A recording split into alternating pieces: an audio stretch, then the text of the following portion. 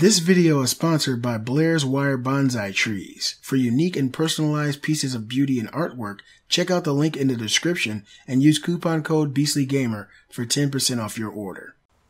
What's going on, everybody? Beastly Gamer here. Welcome to the channel. Today I want to talk to you guys about Batman Arkham Knight and its impending re-release on PC. Now, it took me a while to get Batman Arkham Knight. It was a game that I've wanted to play, but as a lot of my subscribers know, I have a ton of games that I've never even played. So I've taken it upon myself this year at least to kind of slow down until I get around to playing new games before I start buying more. So Friday, it's Sunday now, Friday I bought two new games.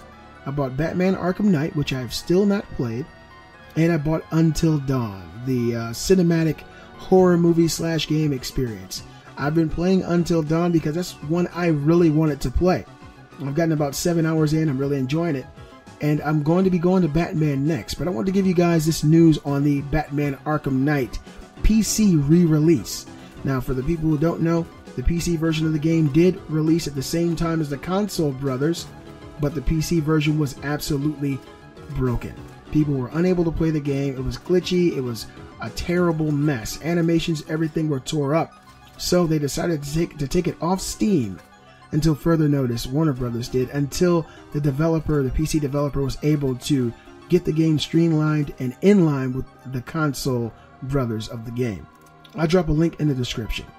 The PC version of Batman Arkham Knight, which was riddled with bugs at launch in June and subsequently removed from sale, will return to Steam on October 28th, Warner Brothers has announced. Quote, at 10 a.m. Pacific, October 28th, Batman Arkham Knight will be re-released for the PC platform. At the same time, we'll also be releasing a patch that brings the PC version fully up to date with the content that has been released for consoles, with the exception of console exclusives, of course. This means that next week, all PC players will have access to Photo Mode, Big Head Mode, Batman Arkham Asylum Batman skin, and character selection and combat AR challenges, end quote. People who bought the Arkham Knight DLC Pass will get instant access to all add-on content released since launch. This includes numerous AR challenges, racetrack skins, and more. Quote, we want to give particular thanks to the members of the PC community who took the time to give us clear, detailed feedback and bug reporting, end quote. Now get out there and be the Batman. That's what a representative from Warner Brothers says. What do I think about this? I don't think the game should be the same price, that's for sure, for people who had to wait all this time to get the game. I think they should throw in something for free for the people who actually decided to hold off until the real release of the game.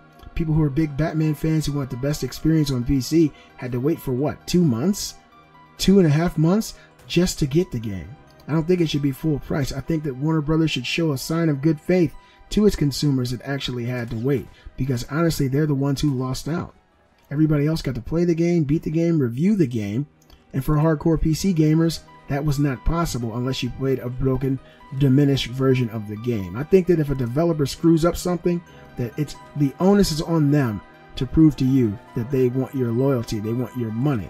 And in a situation like this where Batman was broken and just basically unplayable on PC release, and it took all this time for the developer to get it right for PC, something should be done on behalf of the consumer. I hope you guys enjoyed the gameplay. If you did enjoy it, give a thumbs up and show support of the channel. And if you're new to the channel, subscribe now. I'm the Beastly Gamer, and I'll see you guys next time.